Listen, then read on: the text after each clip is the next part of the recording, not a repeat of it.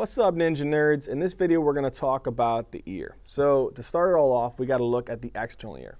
So this right here is a part of the external ear. It's actually called the auricle or the pinna, and it's actually made up of an elastic cartilage, which allows for the ear to be able to be flexible and to be able to stretch and recoil, right? So that's the auricle or the pinna. It's a component of the external ear. Then if you actually look, I'm stabbing this pointer out to the guy's ear. There's a little tube here, a little tube that I can follow all the way down. It's called the external acoustic or auditory meatus. So it's a little canal that allows for sound waves to pass through. Another thing, inside of this external acoustic or auditory meatus is little things called ceruminous glands, which are modified apocrine glands. And what they do is they produce chemical called cerumen. And that substance helps to be able to deter insects or things from getting into the ear, right? If we follow the external auditory meatus, we're going to hit a little barrier. Boom, that little guy right there, that connective tissue membrane structure. That's actually called the tympanic membrane. So the tympanic membrane is this little separating structure between what two cavities? The external ear and this cavity over here, which is called the middle ear cavity. Okay, so we covered the external ear. Now let's go ahead and talk about the middle ear now. So the middle ear, again, is actually, I said, we can actually call it, remember the tympanic membrane separates the external ear from the middle ear. Well, here in the middle ear, you'll notice this little tube. You see this tube that drains all the way down here?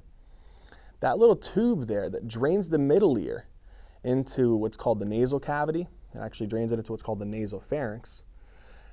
It's actually helpful for being able to equalize the pressure between the atmosphere and the middle ear. So you'll notice that whenever you're flying at high altitudes, you want to be able to, your ears feels like they're plugged.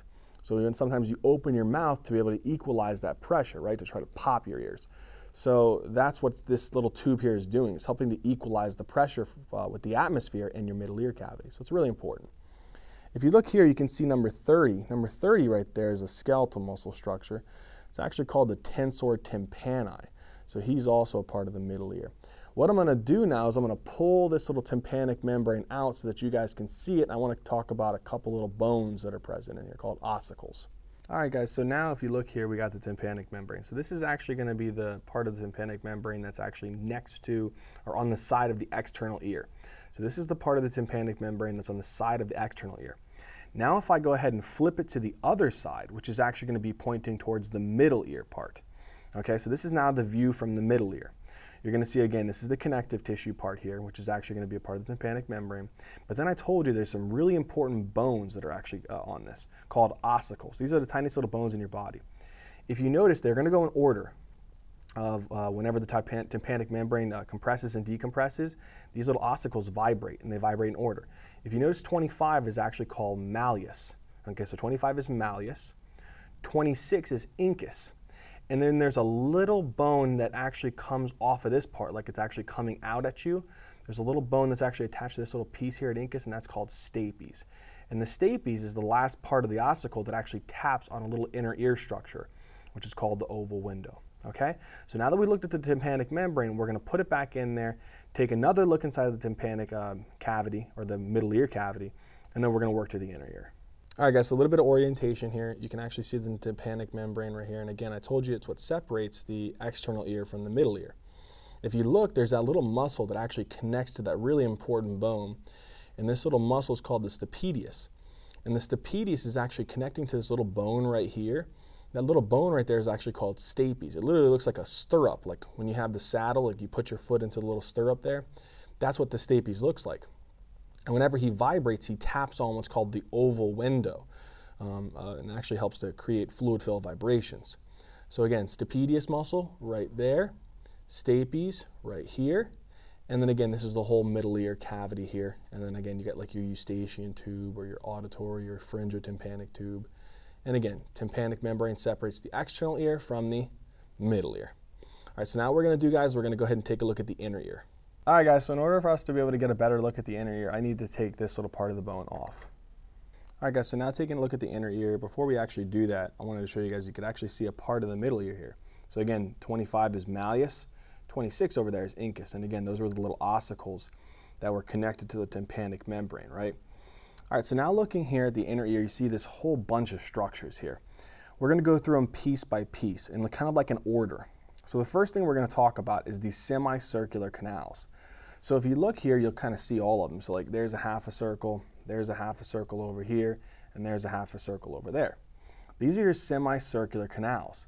And they're actually an outer bony labyrinth, which is made of perilymph, okay?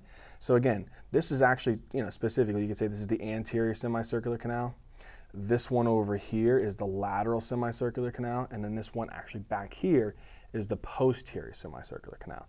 And again, they're the outer bony labyrinth, which is made of perilymph. Now, inside of the semicircular canals, you have these little things called ducts. So you see these little blue structures here inside of the semicircular canals? These are actually called your semicircular ducts. And the semicircular ducts are actually going to be an intermembranous labyrinth filled with what's called endolymph. Okay, so again, semicircular canals is the outer white part, but this inner blue part here is it's called the semicircular ducts, made of endolymph. At the end part here, you can actually see a dilated region of the semicircular duct right here. This right there is actually called the ampulla of the semicircular ducts. The ampulla of the semicircular ducts has a specialized structure found in it called the cristae ampullaris. And the cristae ampullaris is actually helpful for being able to detect what's called dynamic equilibrium. Okay? So again, that's that in a nutshell. Semicircular canals, anterior, lateral, posterior, and they're the outer bony labyrinth, which is made of perilymph. Inside of them is an intermembranous labyrinth made of endolymph, and that's called the semicircular ducts.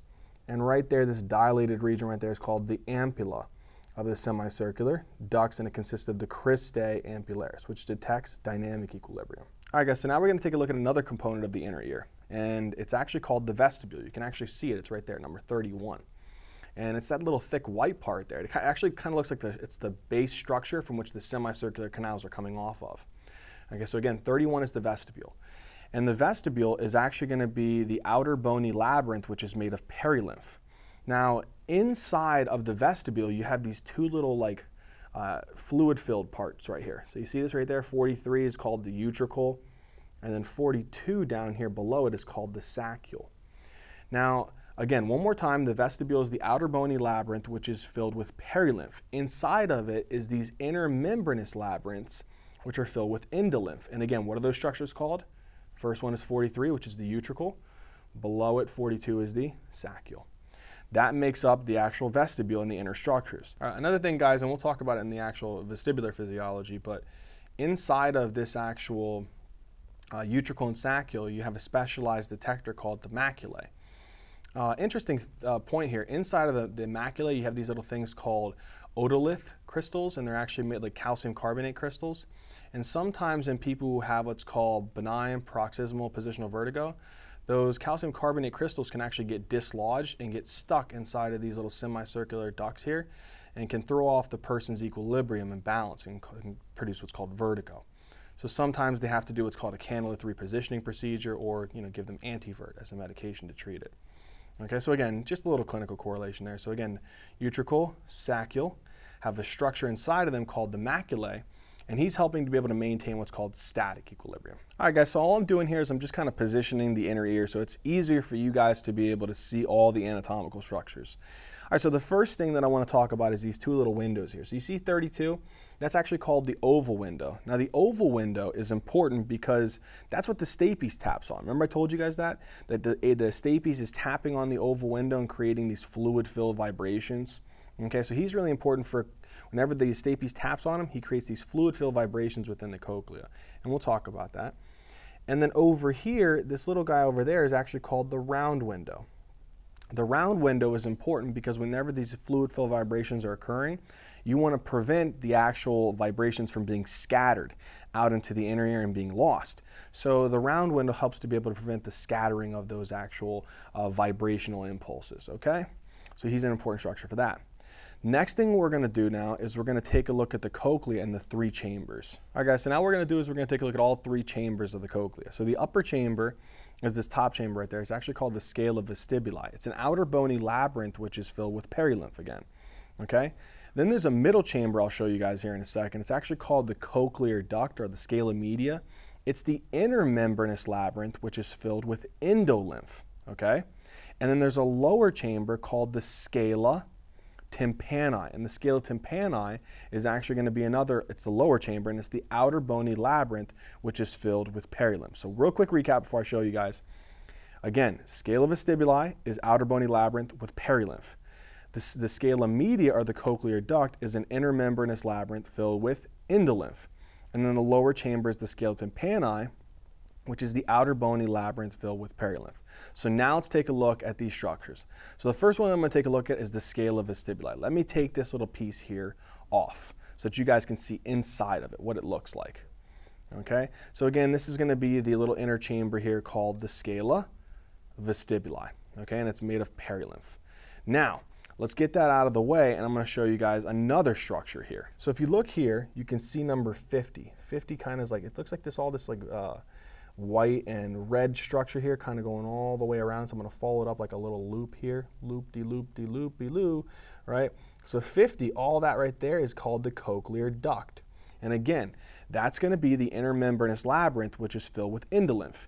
Inside of this structure, on what's called the basilar membrane, you have a special detector called the spiral organ of Corti, and it helps to be able to pick up sound waves, and those sound waves will then be sent, okay, to our primary auditory cortex, which help us to be able to perceive those sounds in different ways. Okay, so again, cochlear duct, the special detector is the spiral organ of Corti, picks up sound waves. Now the lower chamber is a little tough to see. It's actually 40 here. It's actually, that's what we're trying to denote it as, but it's underneath the cochlear duct. So if you could imagine this chamber, a lower chamber, underneath this actual cochlear duct, that would be the scala tympani. Okay, and again, that's actually going to be an outer bony labyrinth, which is filled with perilymph. Okay, now that we've covered all the chambers, we're going to put the inner ear back together and in place so that we can take a look at the vestibulocochlear nerve. All right, so if you guys look here, we're going to have the vestibulocochlear nerve, which is, again, cranial nerve 8. So if you look here, it's this whole chunk here, this whole chunk here. If you can look, 45 is trying to represent it as from this chunk here all the way down to this whole chunk here. Okay, so that's the vestibulocochlear nerve, or cranial nerve 8. And it actually runs through this little divot here that you see called the internal acoustic or auditory meatus. So again, there's two branches of the vestibulocochlear nerve. This whole branch right here, which is actually coming from the cochlea. So it's called the cochlear branch of the vestibulocochlear nerve. Then there's another branch, which is actually one's coming from over here, and then this whole part over here. That whole branch there coming this way is the vestibular branch of the vestibulocochlear nerve. Okay? That's taking up information from the semicircular ducts, specifically the ampulla, and it's also taking this information from the macula inside the utricle and the saccule. And you can actually see they actually run through a ganglion, this little pink little gummy structure right there. It's actually called the vestibular ganglion. Sometimes they even call it Scarpa's ganglion. So again, vestibular ganglion there, and then there's another pink gummy structure right there called the vestibular ganglion, or again, you can call it Scarpa's ganglion. Okay guys, so now to wrap it all off, we're going to do a quick recap of following sound waves all the way through the ear, and then how that actually gets carried on the vestibulocochlear nerve. All right, Ninja Nerds, so let's go ahead and finish this all up. So if we follow sound waves all the way from the actual atmosphere, so let's say that they're sound waves, so someone's like me talking to you guys. What happens is those sound waves are traveling in through the external acoustic or auditory meatus. Then as those sound waves travel through the external acoustic or auditory meatus, they actually hit the tympanic membrane. And when they hit the tympanic membrane actually undergoes what's called compression first, and then it actually decompresses. After it compresses and decompresses, it has a little vibration of those little bony ossicles. Remember those? So the first one that it'll vibrate is actually called malleus. The second one that will vibrate as a result is incus. And then incus will actually cause the vibration of stapes. And then stapes will tap on that oval window, if you guys remember. Now, whenever the oval window is tapped on, it creates fluid-filled vibrations. And what happens is the vibrations actually move through what's actually called the scala vestibuli, that upper chamber, and then it moves downwards and bends the basilar membrane.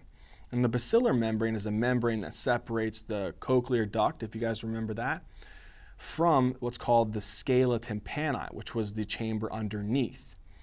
When it bends the basilar membrane or changes, it causes fluid-filled vibrations within that cochlear duct, what happens is it stimulates little hair cells that stimulate what's called the spiral organ of Corti.